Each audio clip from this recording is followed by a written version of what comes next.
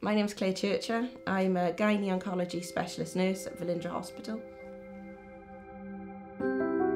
My mother was quite a big role model in my life because she was being a nurse in 1969. My childhood was spent going to see her and talking to the patients and having that interaction. And that was quite a big part of my childhood growing up. But even then, I never actually aspired to be a nurse. 14 years ago, a friend of mine had metastatic breast cancer. She once said to me, "What are you going to do for the rest of your life?" And we sat down the one day and we came up with nursing. And I did most of my training and all my placements at Velindre.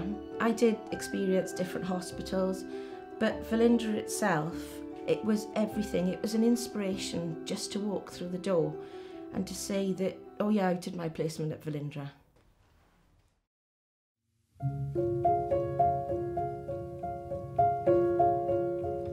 I was here a while.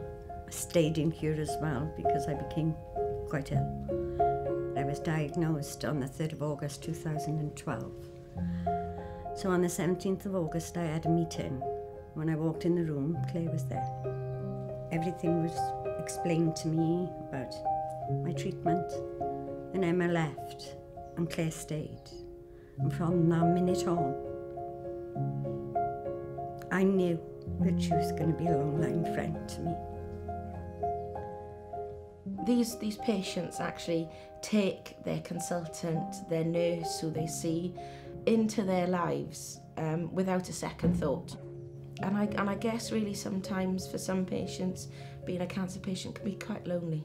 So to have that contact with that nurse who you've met even just the once is just enough to say, right, okay, I can do this.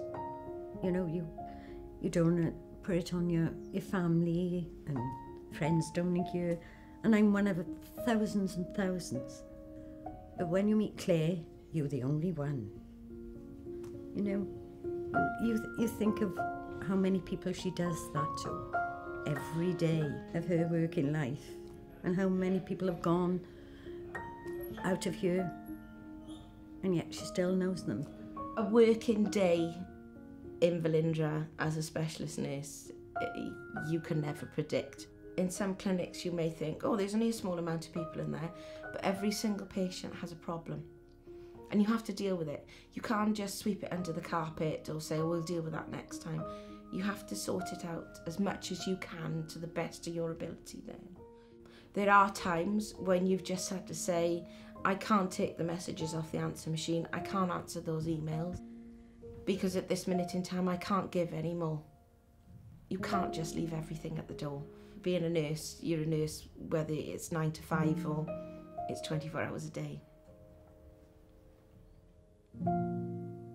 People who've never been to Velindre automatically think perhaps it's quite a sullen place, perhaps people are not happy. I had support from everybody, from the canteen to the consultants. People will stop and talk. People know who you are, whether you're a volunteer, you're a domestic, you're a staff nurse, you're a chemo nurse, you're a doctor. They help you with your battle. Patients feel wanted. Patients feel like it's home. To, of course, nurses. She is amazing. She's one in a million.